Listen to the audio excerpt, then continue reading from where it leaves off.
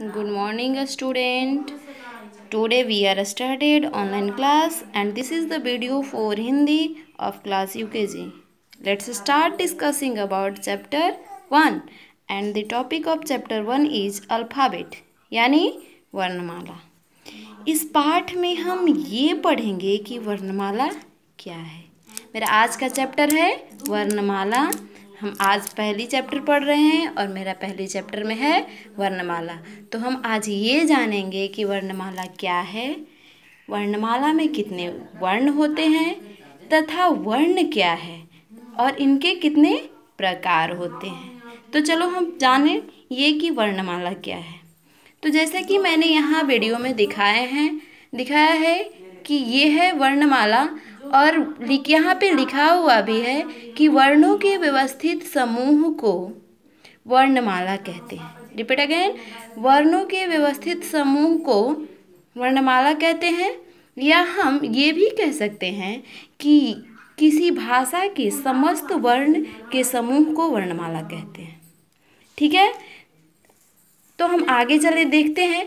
अब प्रत्येक भाषा की अपनी अपनी वर्णमाला होती है, हर एक भाषा की अलग अलग वर्णमाला होती है।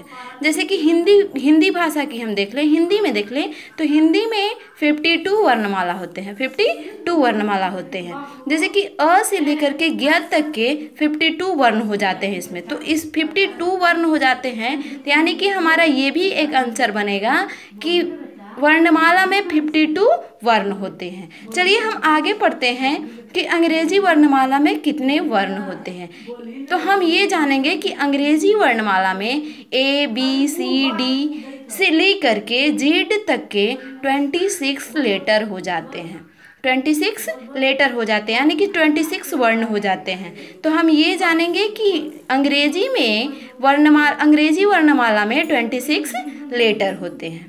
ठीक है, तो हम आगे बढ़ते हैं। अब तो हम ये जान चुके हैं कि वर्णमाला में कुल टोटल हिंदी वर्णमाला में 52 लेटर्स होते हैं एंड इंग्लिश वर्णमाला में 26 लेटर्स होते हैं। अब हम आगे जानेंगे कि वर्ण क्या है। अब देखेंगे कि वर्ण किसको कहते हैं, अब इसको जानेंगे हम। तो यहाँ पे जैसे कि मैंने यहाँ बताया है कि भाषा की सबसे छोटी इकाई को वर्ण कहते हैं। क्या?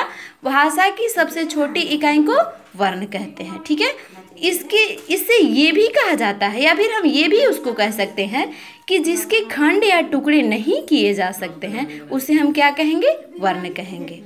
अब हम ये जानेंगे, वर्ण और वर्णमाला तो हमने जान लिया, लेकिन अब हम ये जानेंगे कि वर्ण जो होते हैं वर्ण के कितने प्रकार होते हैं। अब तो हम ये जानना चाहेंगे कि वर्ण भाई कितने प्रकार के होते हैं। तो वर्ण 2 प्रकार के होते हैं। पहला जैसे कि मैंने यहाँ बताया है, पहला स्वर वर्ण और दूसरा व्यंजन वर्ण। स्वर वर्ण को अंग्रेजी में वॉवेल कहा जाता है, व्यंजन वर्ण को अंग्रेजी में कॉन्सोनेंट कहा जाता है।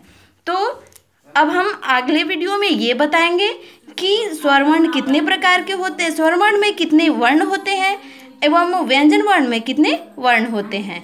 तो हम अगले वीडियो का इंतज़ार करेंगे, तब तक हम ये वर्ण को याद कर लेंगे।